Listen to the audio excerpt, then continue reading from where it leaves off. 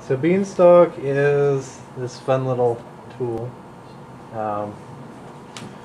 that is a fast work queue. It's got a generic interface so you can use it between platforms, and its original design was to reduce the latency of web page views by doing slow things outside of the web request cycle. And one of the reasons it's really fast is because it's based on the Memcache protocol. So that's pretty cool. To install it, your package manager has it. Brew install Beanstalk, yum install Beanstalk, apt-get install Beanstalk, you've got it. And then to run it, you type Beanstalk D and it runs. Get it? It's easy. Using it is pretty easy. This is the kind of standard Ruby gem for using it. And so you create a Beanstalk pool and you put things in it, and then later you reserve them and do them and then delete them from the queue, and that's it. It's pretty easy. So I've got a contrived example app. DHH says maybe local is like spotting oil on the moon. Yes, it has value, but it's just too costly to extract with available human technology. Well, great. I thought I'd make a really cool location-based services app. It's called Nearme, and it's going to give me a list of recommendations of everything that's near me that might be cool. So that's my contrived example app. So we've got some difficult problems to solve. We've got some big data, double-digit record counts. We've got some heavy-duty math to do. I mean, this is geolocation, right? And you know, we're going to send some notifications out someday. So yeah, that's also something you don't want to do in real time. So I wrote this class here that is a generic interface for Beanstalk that lets me say I want to do something and it'll do it later. It uses send and some other stuff. Like this little chunk down here, heavy find, that's terrible too. Don't use this. Should we turn the lights off for a moment? Can anybody read that? Sweet. Well, you don't need to read it, but yeah, you can turn them off. This is all on GitHub if you want to look at it, but it's terrible.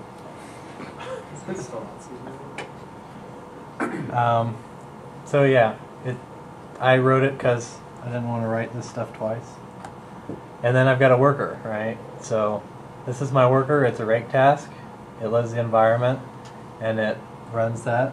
So I'm passing it a JSON blob, and this could be on a totally separate environment in a totally separate language, and it would work. So I've got a demo for you, and we're gonna not do it in that order. But there's the GitHub URL for this code. And let's see. Yes, Webwork is running.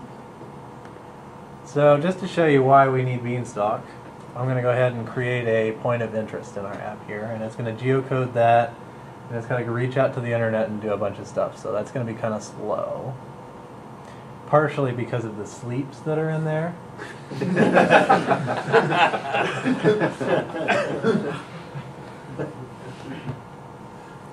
That's not refresh. So that actually didn't work. But you saw it was kind of slow. So I'm going to go ahead and start Beanstalk and restart my web server. And break worker.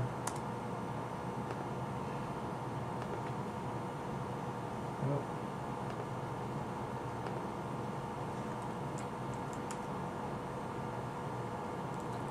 Well, apparently I broke this.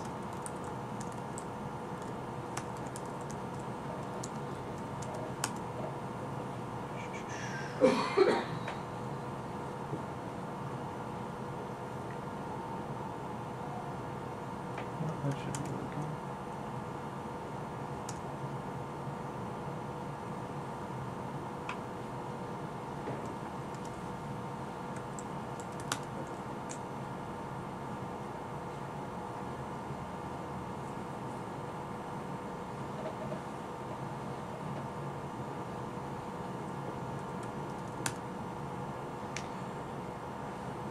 By the way, this is Ruby 193 with the performance tuning, so it's really fast, which is good because Those fail really fast. yeah.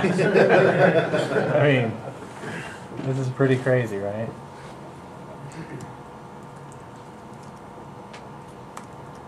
Is that loading the Rails environment that fast? Yeah. That's incredible. That is. That is. Holy crap.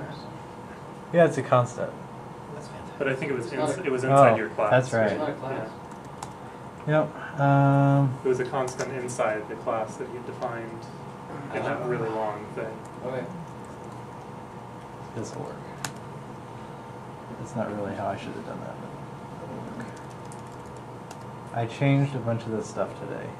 So there we go. Clear. Because, it loads the environment really fast anyway. So now, we've got Beanstalk.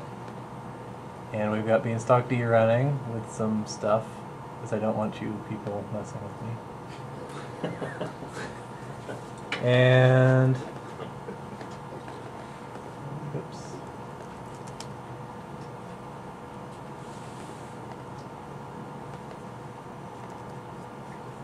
So we've got some crap in here. Got the mellow mushroom. And that geocoded and that worked fine. So let's take a look at our users. Okay.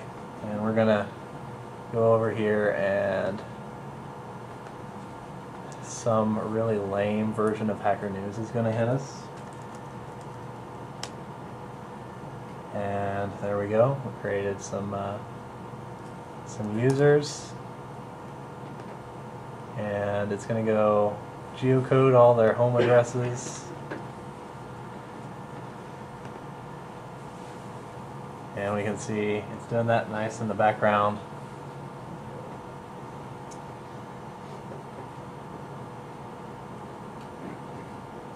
And, we're reaching out to the internet. And the other thing it's doing is it's creating recommendations. So if something's within 5 miles of you, then it creates a recommendation. So, lots of heavy lifting with all this data.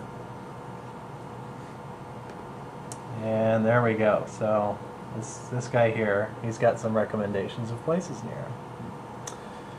So that's kind of the stuff you can do with Beanstalk.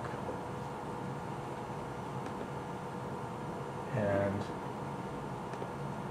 geocoding and contrived software examples. And just so that you can see that I actually did geocode some stuff, this is the Broad Ripple Brew Pub, and it's near the Brew Pub in Developer Town. And this is someone that lives near the Brockway, and they got the Brockway and the mire and stuff. And I'll show you the seeds too.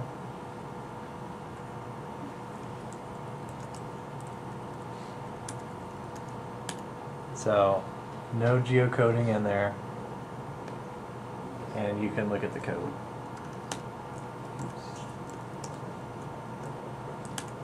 And that's it.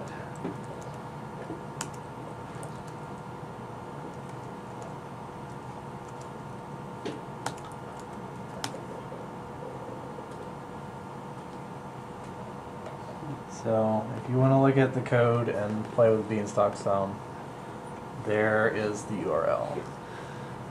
Why would I use Beanstalk instead of Starling, SQS, whatever your... Mostly it's really easy to get going. You can push any kind of text onto it, and if you add some more commands, more crap onto when you run it, you can push pretty large objects through it, which you shouldn't, because they have to go through the wire and stuff, and they might get lost. But it handles retries and stuff.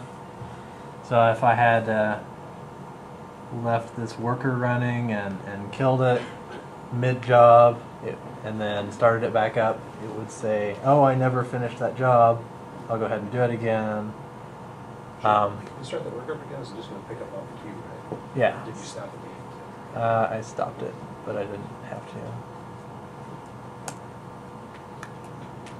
So I can do some more seeding.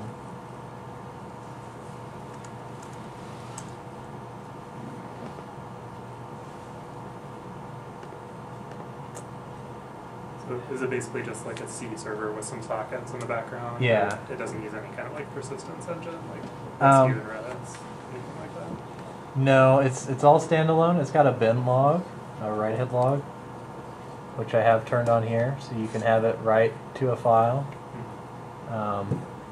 So we can keep it from losing its crap. And the way it works is if it gets like a sig term, like you're rebooting the machine or whatever, since it's a write-ahead log, it'll go ahead and flush it to the disk before it dies. So you shouldn't lose anything with it. Kind of like Redis, except, you know, if you're using like rescue and you kill Redis and you kill it hard, it only it writes on the back end. It writes later, so you can lose data that way. So it's a little bit more robust than like rescue and a Redis-based store.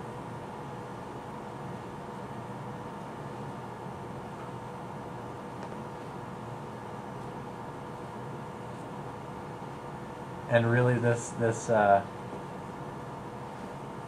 so fast that if I had taken the sleeps out, you would have never known that anything happened. Are you guys using this in frame? No. Are you using delayed job in frame? We're using delayed job. I'm sorry. Yeah. Any other questions? Thank you, sir. Cool.